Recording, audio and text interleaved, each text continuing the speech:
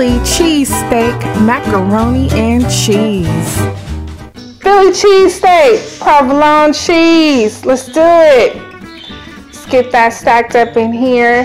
Go back for another layer of the macaroni. Let's do the last layer. Ooh, look at that seasoned beef right there. This will be the last layer. Provolone about this, and it smells so good. I can't find our final.